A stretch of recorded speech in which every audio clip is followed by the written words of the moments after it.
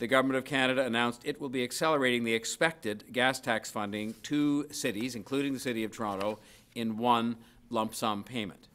Toronto will receive $166 million of this gas tax funding by June the 10th. We'd been planning to receive this funding before COVID-19 struck, so the fact it is still coming, and coming on an accelerated basis, is good news. This announcement is a good start, but it does not represent the comprehensive response needed for cities, including the City of Toronto, and it is not new money. I say it is a good start because today the Government of Canada acknowledged more funding would be coming to help Toronto and other municipalities.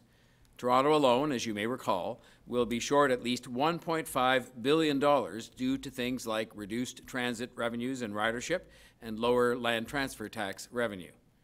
That help from the other governments, both provincial and federal, must come soon.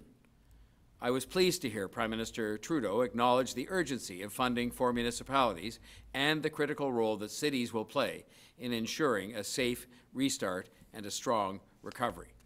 A strong restart and recovery will only happen with strong cities.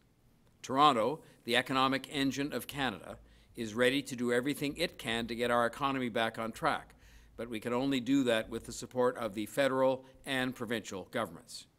I know Premier Ford knows that too, and I want to thank him for the work he is continuing to do with his provincial counterparts to work towards a national answer, national in the sense that it is joined in by both the federal and provincial governments, a national answer to these very serious financial problems faced by Canada's cities.